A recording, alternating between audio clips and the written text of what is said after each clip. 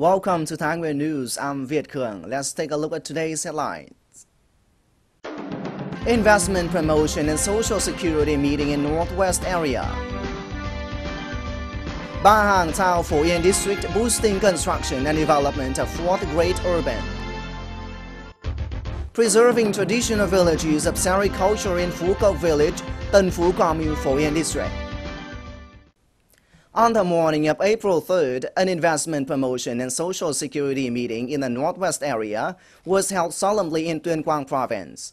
The meeting was attended by Deputy Prime Minister Nguyễn Xuân Phúc and domestic as well as international investors.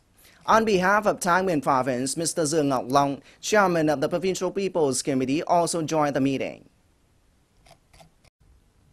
Northwest area consists of 12 Midland and Northern Mountainous provinces. This area has a great deal of potentials for land, forests, natural resources, minerals, and advantages on the development of agriculture, forestry, fisheries, tourism, and processing industry. According to statistics, over the years, the economy of the Northwest provinces has developed rapidly with the annual average GDP growth rate of over 9%. However, due to specific causes, the strength of the Northwest still has not been promoted properly in spite of its potentials. The lives of its ethnic groups continue facing many difficulties.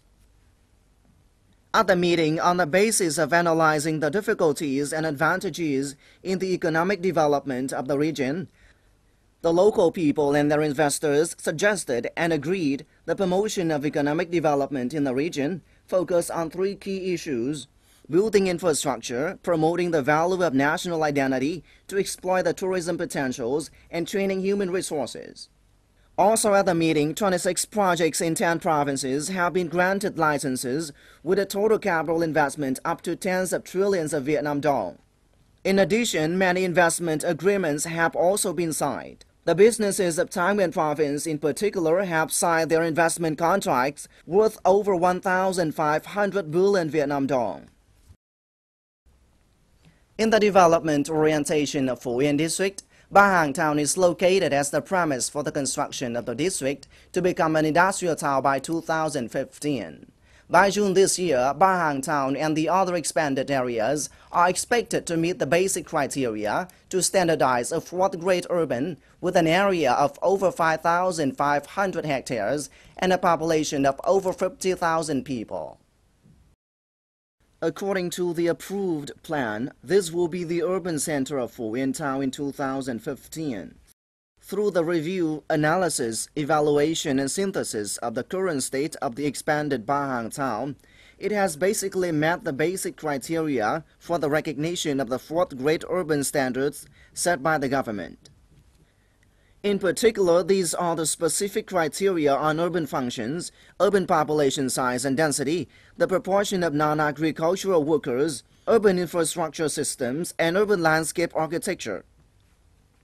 To improve the unsatisfactory standard criteria and make Ba Hàng Town equal to the function of a fourth great urban, in 2013, the town will continue concentrating on development sectors, focusing on attracting investment, developing industrial and service potentials, and good management on planning and building technical infrastructure.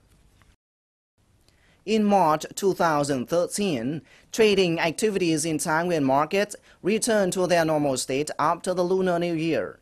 In March, the decrease of consumer demand as well as the purchasing power led to a 0.6% reduction in the consumer price index compared to the previous month. However, the consumer price index still grew up to 7.17% compared to the same period 2012. Of the 11 major groups of goods and services, only one of them, known as culture, recreation, and tourism, showed an increase because the opening of Thái Nguyên tourism season 2013 in March made activities on culture, entertainment, and travel more exciting. Meanwhile, garments, headwear, footwear, household equipment, drugs, health services, telecommunications, and education remain stable compared to the previous month due to the demand for the changeable season. On the other hand, the groups of food and catering services, beverage and tobacco Housing and construction materials, transportation, gold and foreign currencies showed a decrease in the index compared to the previous month.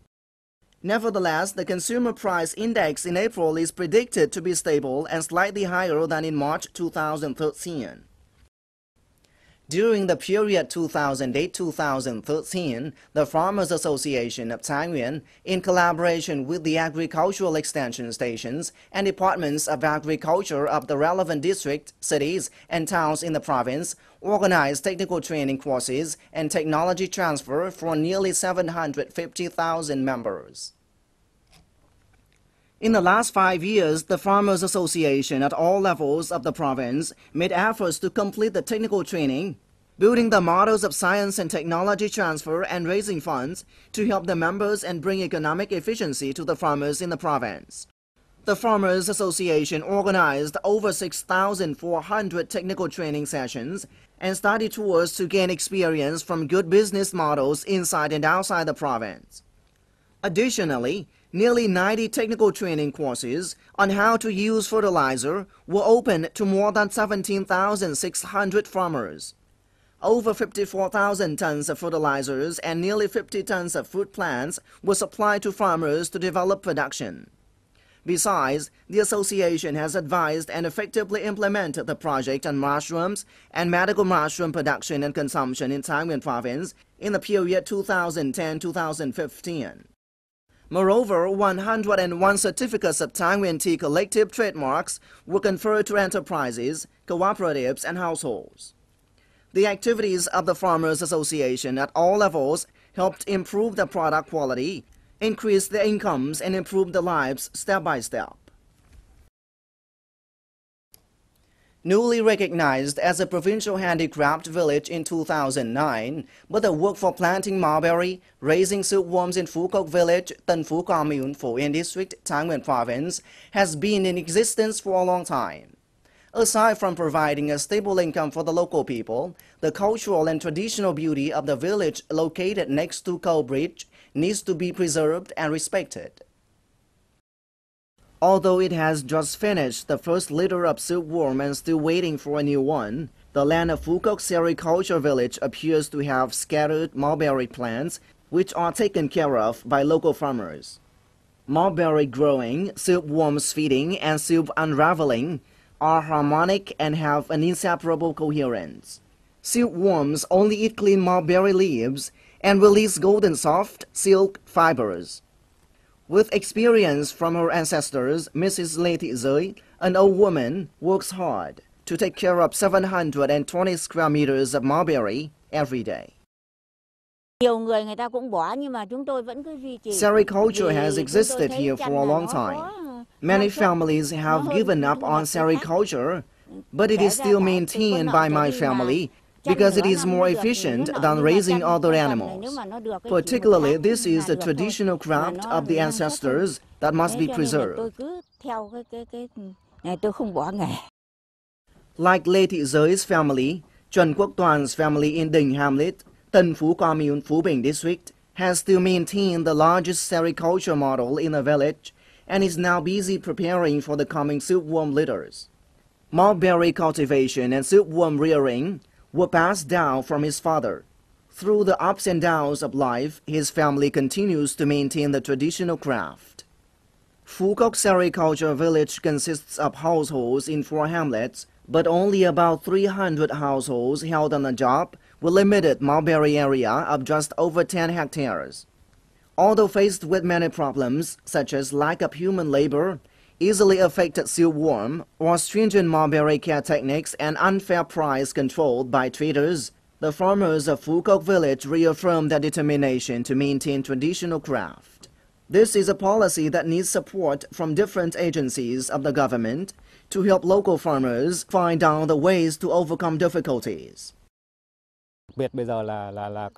Sericulture is in danger of extinction. We are looking forward to being supported by the levels of the government, departments, agencies, in terms of capital, machinery, scientific and technical training to continuously develop our traditional craft. In particular, the state should have policies to support outlets for the sericulture products of Phú Cốc traditional village. The silkworm breeding is not easy. It requires thorough care from the farmers. Despite the hard work, local residents of sericulture Fukok village feel proud of their products that bring out the beauty of their traditional culture. No matter how difficult it may be, the farmers are greatly determined to keep their traditional craft for the well-being of their children and their future grandchildren. And that's all we have for today. Thanks for watching. Goodbye.